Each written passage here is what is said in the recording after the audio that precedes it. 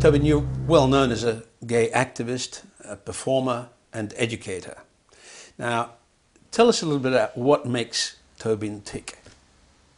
Wow, that's a very general question. I think I am motivated by injustice ultimately, and trying to, make my life a better, but at the same time, exploring the struggles that I've experienced and that I see other people experiencing, and finding ways to better that experience, really. These things that you do, these different hats that you wear, obviously evolved over time. So let's go back to the beginning, perhaps, to your childhood and how it evolved, when you realized you were gay and what environment you were living in.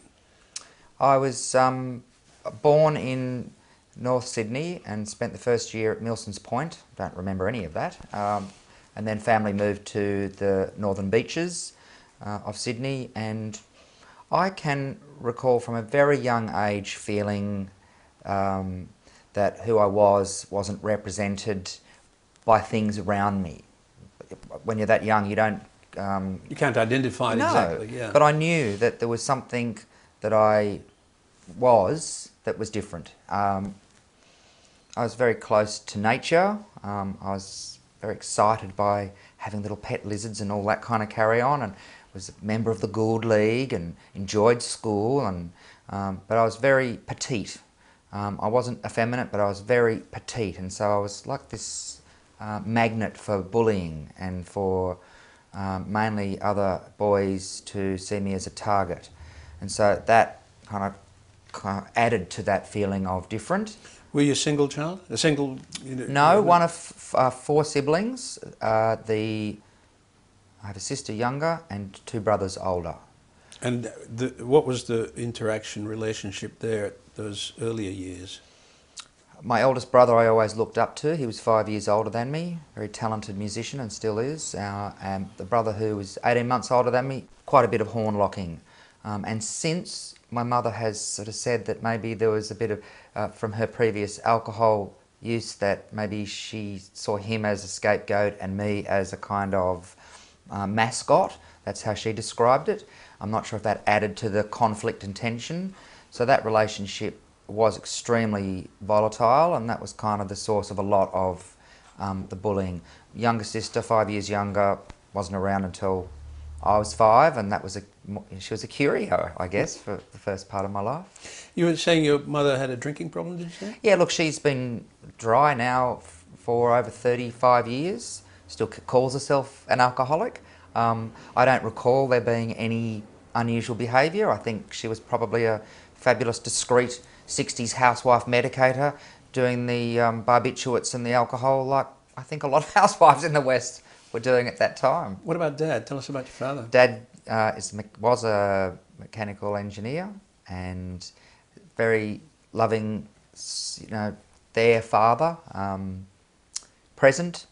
In retrospect, now that I hear stories of parents unfolding, it wasn't perfect, but it was certainly not. There was nothing major and dramatic that I can look back and feel that it was stressful. It seemed like a very charmed early part of my life. So I wonder, did that last through the... talk us through the period when you decided or realised that you were gay and you had to tell somebody in the family. Well, I didn't. This is the interesting thing, because obviously I felt very different, very isolated, and that continued all through school. And it kind of hit the beginnings of a sort of personal crisis. Our family moved to Western Australia, so in 1975 I finished my high school years in Perth. And in the 70s in Perth there was a gay scene, but I didn't know how to really connect to that, and I didn't know how to talk to my friends. There was this enormous shame that was directed from external homophobia, I realise now in retrospect, and lack of role models or stereotypes, poor role models. So I found myself very anxious, and I had to go back to Sydney when I'd finished my high school years and explore my life. I didn't come out at that time. My father was living in Indonesia working. My parents had split up by then, and my mum was in Brisbane.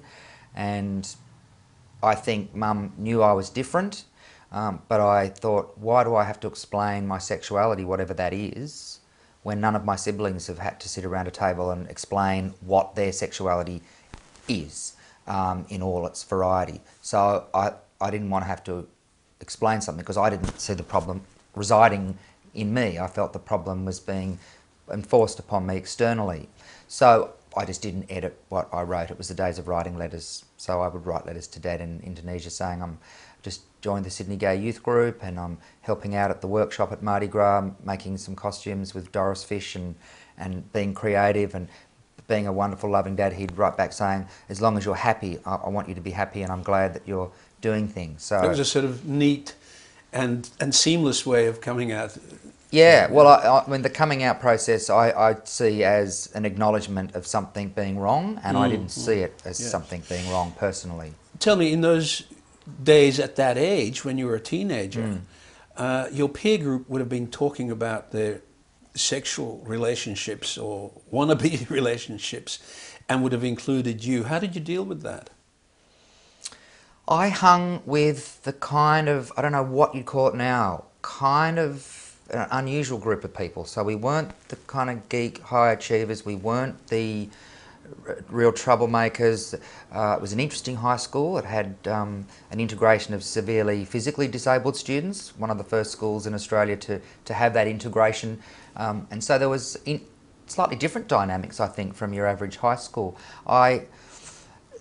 There wasn't a huge amount of discussion around that, but I mean, I can remember sitting on the lap of the schoolgirl that all the jocks wanted to be with, and that somehow it wasn't discussed. It was almost like there was this agenda that everyone kind of knew was going on, but weren't able to deconstruct and talk about. So it was fascinating. But for me, a lot of just self-censoring, silence, just using my humour and being vivacious as a person and a bit of an eccentric individual to maybe be the smoke and mirrors, I'm not sure.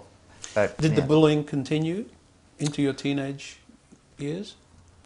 Not as much in high school. I kind of used my a little bit of social standing on leverage that I had with an elder brother who was a respected musician locally, and we were kind of known as the slightly uninteresting, slightly arty family from the East Coast. So I had a little bit of buffering and shielding from that.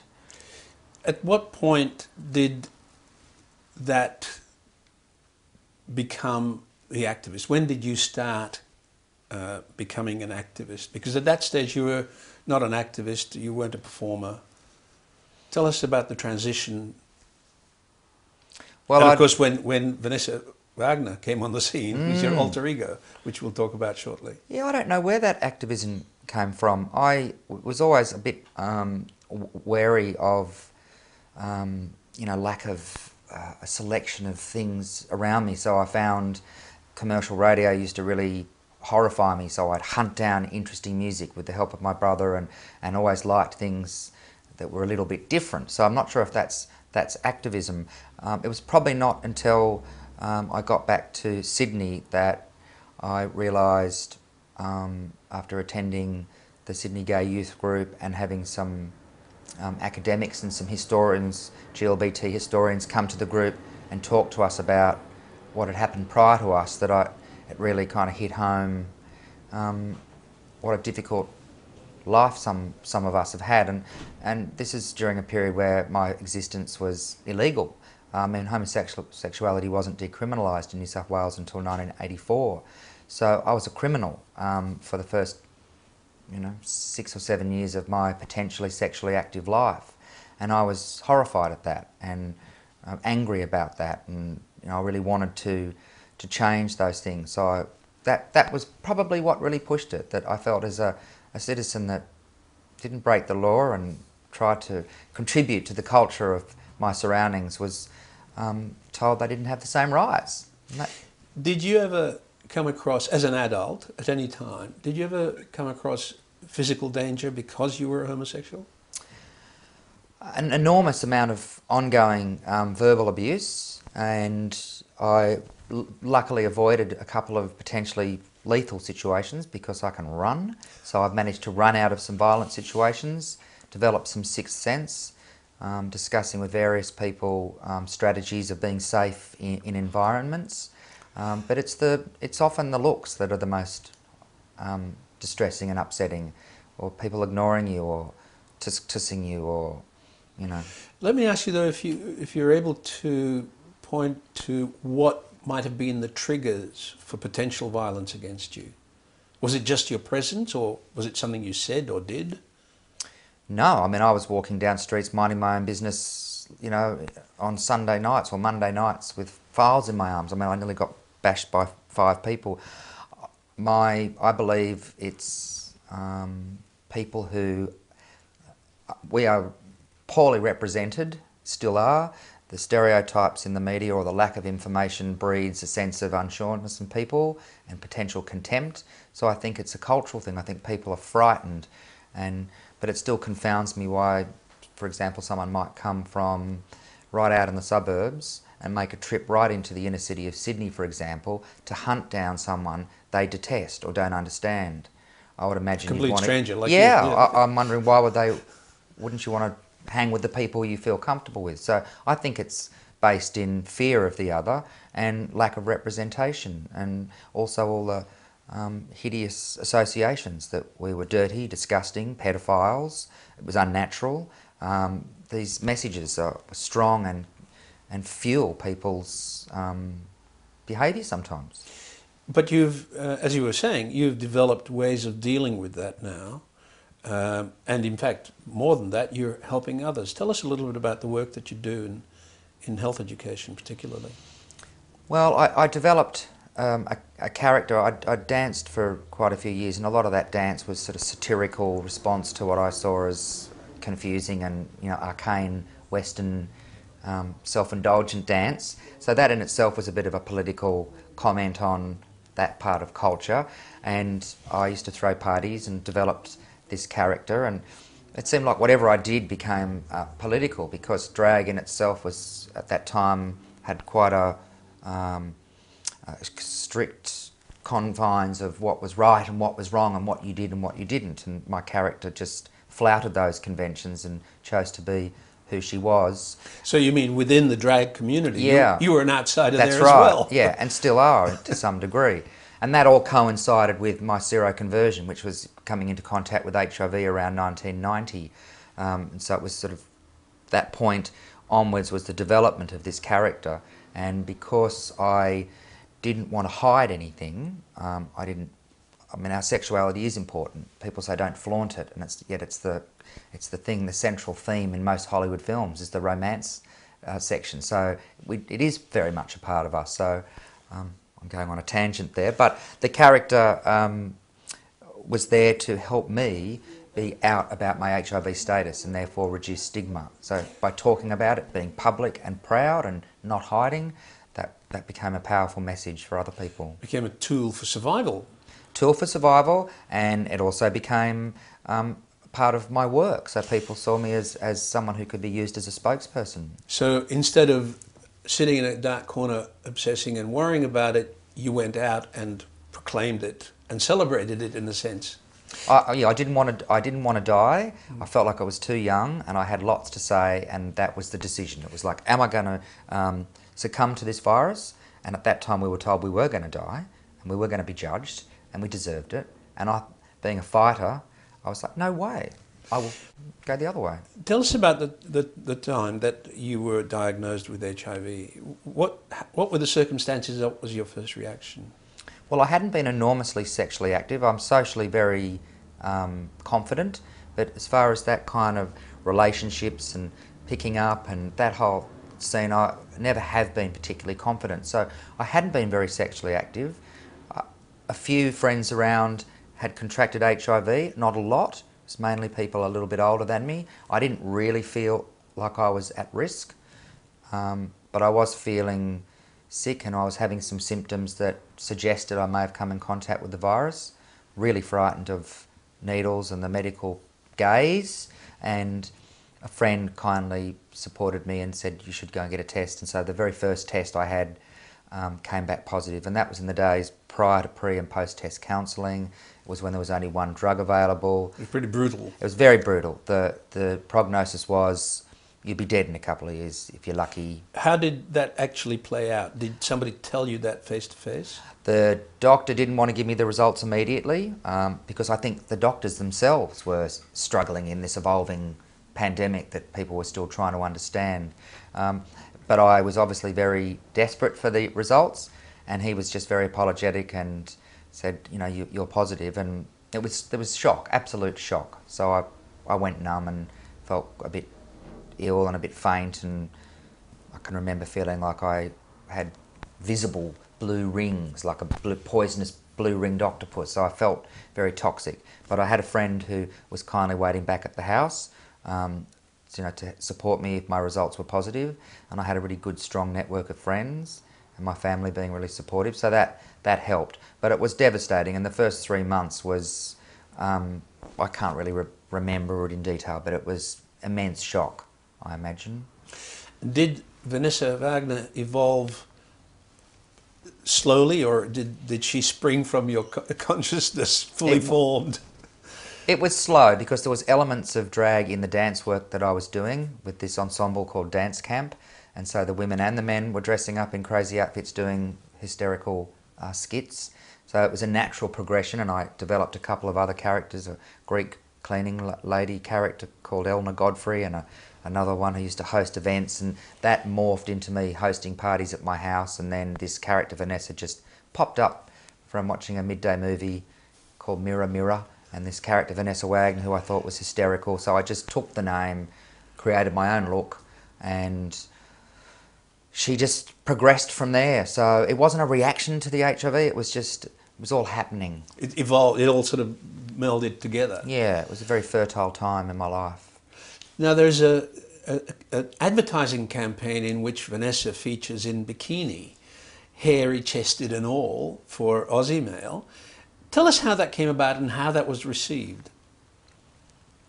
I became notorious as that drag queen that can't dance and doesn't lip sync, and people didn't get that can't dancing was actually a reasonably sophisticated parody, and a lot of, oh, she's not a real drag queen, she doesn't shave her legs, and that was all part of my shtick. I wanted to muck around with what it meant to dress up and what drag was and what a character was. So that became pretty obvious pretty early on that I was this kind of thorn in the side of glamour drag, you know, aspirational impersonation. This was more about ripping it apart and reconstructing it. I guess it was a bit postmodern, and I became reasonably popular through some parties, and became a bit popular in the mainstream through various events.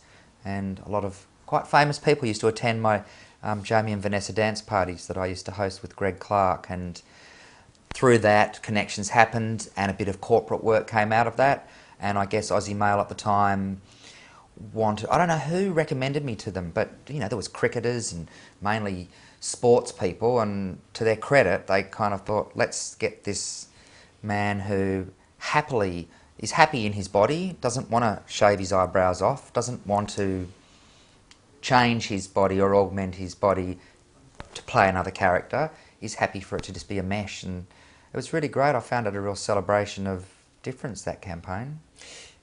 And in a sense, of course, it's unique because there's nobody else who does that. Yeah, I think Auntie Jack did it before me. That was in a very different Different context, though. different context. That was purely comedic, not lifestyle, really. Was that? Well, don't let me put words into your mouth. I'm asking you. Look, she's a character, and once that I'm not in that character, I want to go back to being who I am. You know, the individual, and I like. I used to have real issues about masculinity when I was young because I was so petite and such a late developer, and didn't feel I was man enough and masculine. Couldn't wait to get, you know, my first whiskers and all that. So when I did physically develop to whatever I am, and that sort of changed through a lot of my dancing and me working, changing my body, if you like, through my craft, I liked my body and I didn't want to change that. I didn't want to have to. I found shaving was an outrage. So there was times where I just kept the beard and did a freaky kind of monkey woman look in my drag. Let's talk about that, because that really is quite crucial to the discussion we're having. You were talking about your sense of masculinity. How do you define that now?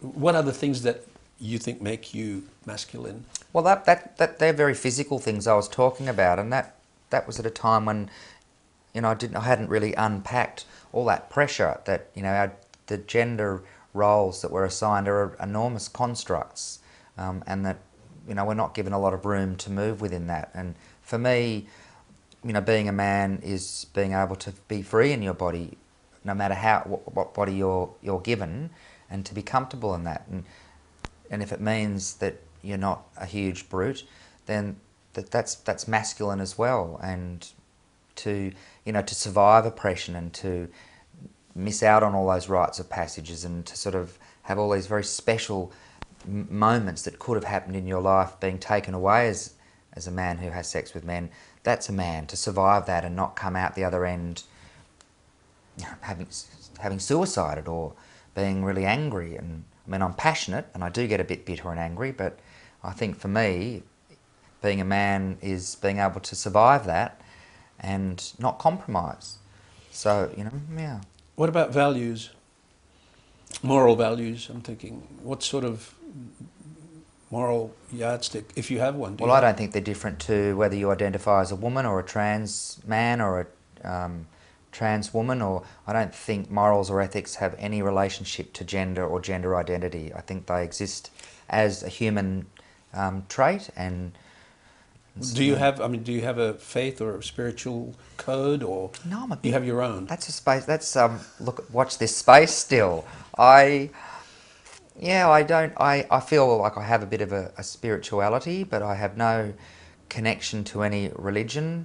And I feel just looking at how religion still can interfere in democratic processes and in constructive debate, and how supposed separation of judiciary, parliament and religion is often ignored, and so I have a real kind of rejection of formal religion. What about the things that you apply though yourself? I mean, you have limits, you have moral limits. What are those? Well, I remember Dad saying, I think the Ten Commandments are quite sensible, and I concurred, and I've never read the Bible, but I think those basic things, just wanting to be treated with respect, and therefore treating others with respect, but not being afraid to stand up for things that you feel strongly about, and if that means maybe being a little bit abrasive, then so be it. But, ultimately it's about being accountable for your own impact, really, on others. And having the insight to know when you're transgressing that. Yeah. Is that something that you have developed, or is it something that one has naturally, do you think? I think it's developing still. Is it? Yeah. I think as I get older, there's a bit more self-reflection, and maybe aspirations change, or acknowledgement that some things won't go where one expected them to go. That's all that kind of compounds and informs my kind of ethical and moral makeup, but also through change in work. So for the last 2.5 years, on top of being a self-employed entertainer and activist, I've entered the HIV/AIDS NGO sector, and that's helped me, formalise some ideas, and also some of the research and some of the work I'm exposed to has helped me, reflect on where I fit in that spectrum of, moral and ethical dilemmas that we can. And that work that you're talking about, that work, I was just interested in what you do. What do you do in the NGO sector? Look, there's the Vanessa work that I mainly do is primarily still working with HIV/AIDS organisations around the country, and so that is a form of what we've coined edutainment. So it's talking with and it's like infotainment. Yeah. So it's using the kind of little bit of sweetness to help the medicine go down when talking about serious and sometimes sad and complex subjects, in this case HIV. So those forums continue around the country to help HIV positive people maintain and manage their own health, but at the same time having a fun, colourful peer character who's one of their own as an out positive person, help them get that information. The work I do in the NGO sector is similar, but I don't dress up. I'm a health promotion officer, and so that's disseminating information around sexual health, community engagement, homophobia, anti-violence. So fostering a sense of community, and in this case in regional Australia and the Northern Rivers. Do you do it because it gives you a sense of purpose? As one of the reasons that you do it? Or because... If I could earn my crust being in entertainment, that's what I would prefer to do. And that's something that I'm working on. I've got lots of ideas, but it's a struggle financially to survive, and it's hard to be creative when you're struggling financially to survive, I find. Although I know there's lots of people that, like J.K. Rowling, who struggle but was able to produce, but it's not always that easy. So obviously having the security of a full-time job financially is really important. It's helped me with my self-image as well, because as a self-employed person for a long time I wasn't sure if I was capable of that. So there's a whole lot of reasons why it works for me, but absolutely I'm committed to the organisation and to working with the gay, lesbian, bisexual, transgender community. It's like a passion, really, to hopefully not have to have that work in the future, that we are just treated as equals. How have you managed to, or how do you cope with HIV life, both emotionally, if you like, internally, and from a health point of view, maintaining your as much as you can? Those two things are separate but kind of connected. Yeah, they are intermeshed. Emotionally, it is still quite difficult. There's an enormous amount of stigma, and you could argue that the general community don't know a great deal about the complexities of HIV, but also how treatment has changed, and I think that's a responsibility of the federal government to maybe produce a campaign about where we are, how easily treated it is, how important it is for people to be on treatment, and that it's not as easy to catch as maybe people might think. I still talk to people, admittedly, in the regions who just call it AIDS still, and come up to me and have seen me on television from a documentary and pat me on the back and ask me how my AIDS is, and they mean well, but it's HIV, it's not AIDS. And that stigma, that misunderstanding, and some of the fear and phobias is still can be really damaging and isolating. But I don't let it get to me, because there's some chronic illnesses that I'm not highly familiar with because they don't affect me. So I've got to understand that that's natural for people not to know about stuff that doesn't affect them immediately. But you look well. Yep. You don't. There's no obvious sign of illness, so you must have a fairly good regime. I do, and I have to be very grateful that I was reasonably physically active in my teenage years. I didn't get supported by my father as much with sport. It was the 18-month older brother that was a bit more, got that support. I'm not quite sure if they knew what to do with me. I was good at gymnastics, but that never got sort of pushed through to a natural end. There was a family split up, a whole lot of issues there. That affected my last 2 years at high school. Sort of living with my father, trying to support him, with an errant sibling, other problems, not a mother around. So that sort of interrupted a whole lot of my life. But so not so physical at that time, but then when I came back to Sydney, I took an interest in dance, with the help of some friends who saw me dancing at a party and said, you should think about dancing.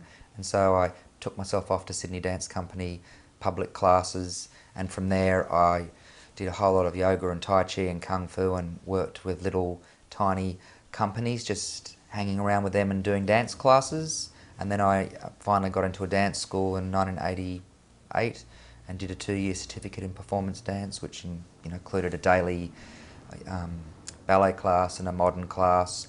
So that was a real, for 2 years I became an elite athlete just about, and from then on I've continued to pretty much. And this was an important part of this helped you cope physically. I think it must have, because I was probably in really prime fitness when I got HIV, and it did really hit me hard. And I look back at old photographs and I can tell, you can see it sort of trying to suck the life out of me. But I chose to fight that. There was a period there where, I probably drowned it a bit in drugs and alcohol. I had Did that help? No, and I had a scare. I had a weird sinus thing that went really toxic, and I was in a lot of pain. And it was that fear of pain that initiated change. So I stopped all drugs and alcohol for about 2.5 years at the age of 30, and that was crucial. It was like still doing all my parties, still being the toast of the town, still being creative, but sort of being outside the bubble. And because the GLBT community can often be very surrounded by drugs and alcohol, and we statistically use them more than the community as a way of coping with being an outsider. So that really helped. And I've always just needed to physically be active because I've felt that it impacts on mental health. And that's being kind of confirmed, I guess, the more I read and the more I realise that we're living a more sedentary lifestyle. I'm sure that connects to mental health.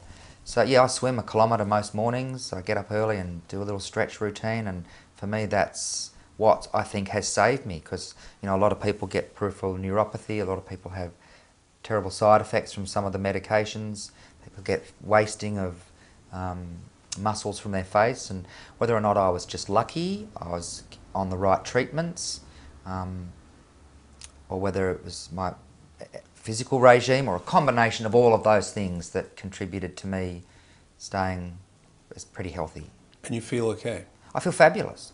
I really do. I work hard at it. Some mornings I get up and think, do I want to do this? And something deep inside me, it's probably a combination of, narcissism, not wanting to die, but also not wanting to live a life of pain. Like, I know we live in a time of, my partner calls it health morality, and that, we're told that we constantly have to do things to prolong our lives as much as possible. I don't want to prolong it, but I don't want to suffer while I'm alive.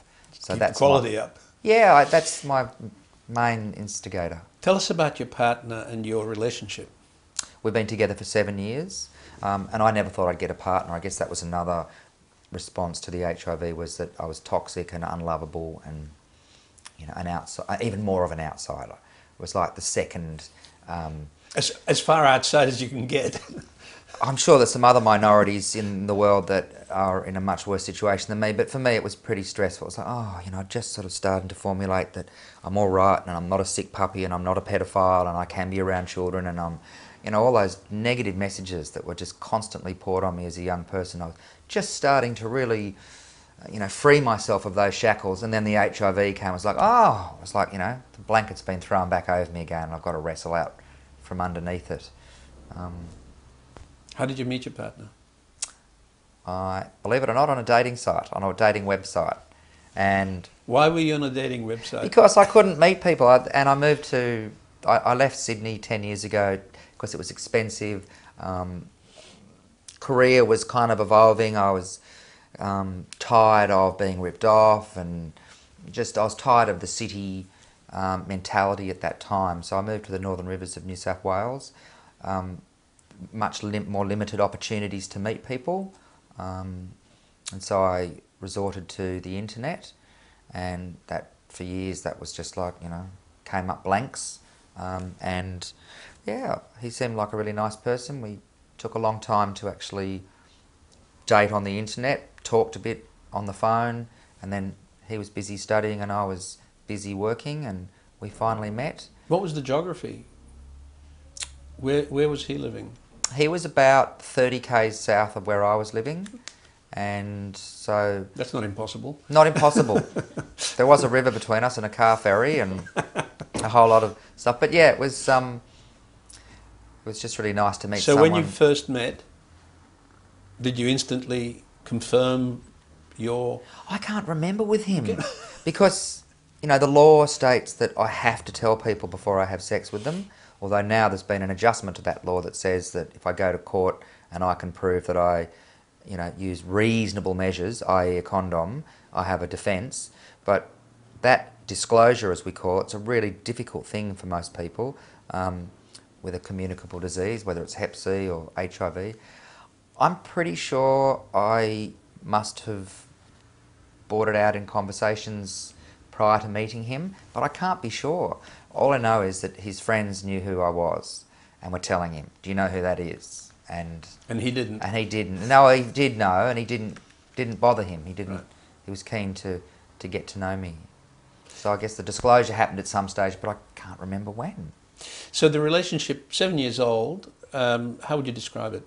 Well, it's officially called a serodiscordant relationship if you're going to pathologise it or give it a strange medical term. So he's HIV negative, so that's proof that you can have a relationship with one person positive and one negative, and that can remain so, even though it is a risk for a lot of people in those relationships.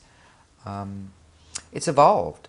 It's becoming, you know, a really strong bonded companionship as well. I guess for me, it's the companionship and the friendship side of it's getting stronger, and we have lots to talk about. We're politically aligned and have similar kind of motivations, and maybe he's a tiny bit more cynical than me, which I love. You know, I thought I was the most cynical person in the world. Your age? 5 years younger than you. Than me. Mm-hmm. Yeah. In the context of, you know, dealing with your life now, which you seem to have done pretty well, what stands out as still a challenging thing? What is it? Self-improvement? Is it money? You know, what do you feel that you have to solve? I personally feel that it's really interesting with my work at the moment, but also with what I've done. It's about you know, we talk about cultural representation and we talk about nation-state identity, and so much of that's myth-making, really. And I'm very frustrated by you know, what is deemed Australian culture, and I feel that my stories, our stories, as people of diverse sexuality and gender identity, are missing from the, you know, metaphorical library of this country, and I feel really strongly about that. So I want there to be more representation in the media. I want there to be better stories about us. I want there to be interesting movies and films that might historically talk about how difficult it was. So if I can get my act together, I want to make a movie and try to not educate, but inform the general population about some of the struggles that we've been through, how far we've come and how far we've got to go. But at the moment, this marriage debate is crucial. It's if I don't want to marry my partner, but it sends a really dreadful message to especially young children that we are still unequal citizens, and it's an outrage. It's an utter outrage that in the 21st century, that one of the most you know, the marriage is such a strong cultural thing that means so much to people, and it's such a public display and celebration of what makes us human, and that's being denied us.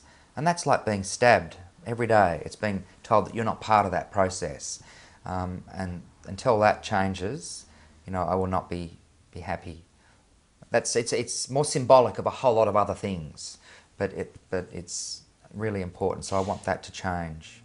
Do you still feel as an outsider now? Yeah, but in a good way. Like, I sometimes feel like a bit of an alien. I sort of walk into a mall and think, do they really know what they're doing? Do they really want that outfit? Do they really need that? Do they really need to you know, like, I do feel like an outsider. But not as someone who was pushed out. No, not really. I mean, I like the challenge of being a bit of an outsider too. So I like living in a regional town where maybe I stick out a little bit.